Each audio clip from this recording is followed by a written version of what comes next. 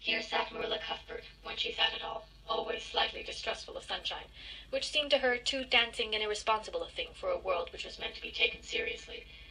And here she sat now, knitting, and the table behind her was laid for supper. Mrs. Rachel, before she had fairly closed the door, had taken mental note of everything that was on that table. There were 3 plates laid, so that Marilla must be expecting someone home with Matthew to tea. But the dishes were everyday dishes. And there was only crabapple preserves and 1 kind of cake, so that the expected company could not be any particular company.